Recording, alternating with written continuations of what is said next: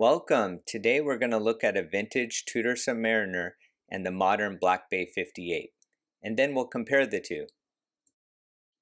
Now the Black Bay 58 was definitely inspired by some of Tudor's previous models. While the reference 7924 Big Crown Submariner is usually cited as the inspiration for the Black Bay 58, in my mind its dial most closely resembles the Tudor Submariner on the left from 1980. This is because it not only has the snowflake hands, but it also has what I call a bars and dots dial configuration. This is a reference 94010 issued to the French Navy in 1980. It's engraved on the back with MN80 standing for Marine Nationale, and it was issued to a submarine called the Augusta. We know that because of its decommission paperwork that accompanies this watch. Now, when I first received this watch, it actually had incorrect aftermarket Mercedes style hands on it. You can see that here on top of its decommission paperwork.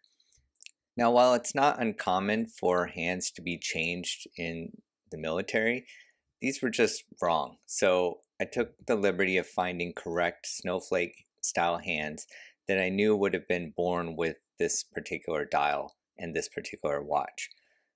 And it just looks so much better.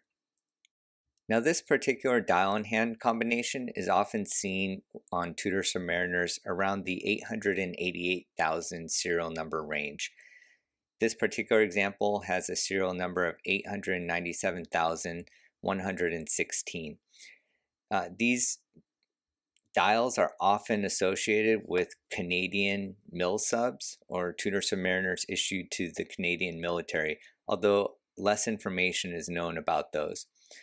It wasn't clear if this was actually an original dial and hand combination, but Tudor Collector recently found an advertisement from Tudor that showed this particular dial and hand combinations, and that confirmed that this was indeed an original dial and hand combination.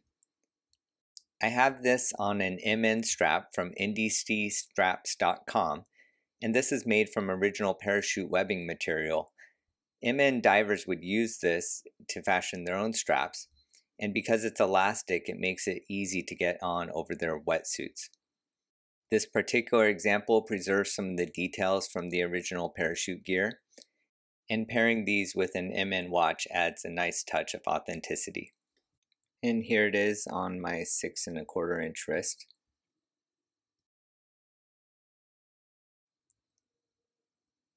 You can see here the plexi is also domed. It's not a super dome as some of these have.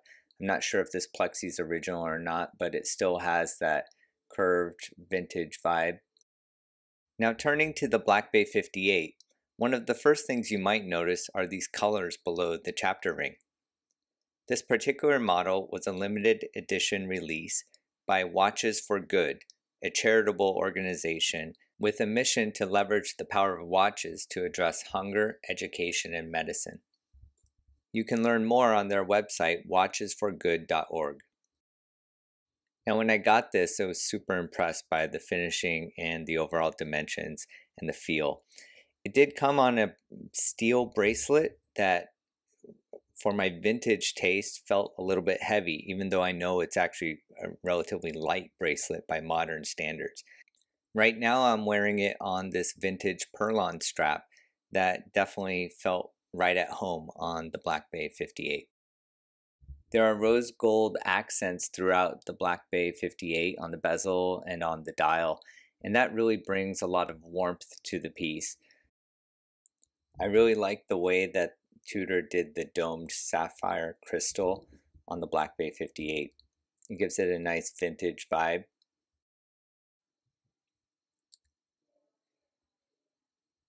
The domed aspect plays really nicely with the Watches for Good customization, a sort of now you see it, now you don't effect.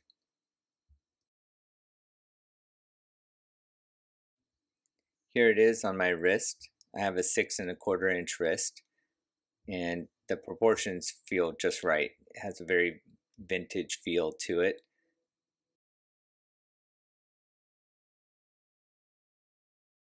Now the case size on the Submariner is 38 millimeters with 20 millimeter lugs. And on the Black Bay 58, we also have a 38mm case and 20mm lugs. I measured the case at slightly over 38mm, maybe 38.5, but very close dimensions. And comparing the dials, you can see both have the bars and dots configuration along with snowflake hands. And here's a comparison of the side profiles of the cases. You can see the vintage has a little bit sharper curvature and feels a little bit thinner. It also has drilled lugs, making for easier strap changes. The vintage model also has crown guards, and the modern one lacks them. Taking a closer look at the crown guards on the vintage Submariner, you can see that they're turned down a little bit and adds a little bit to the dimensions of the case.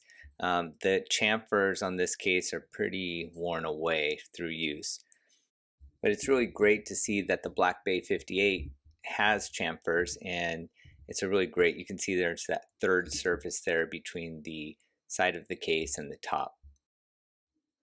The bezel on the vintage Tudor sub is bidirectional, friction fit.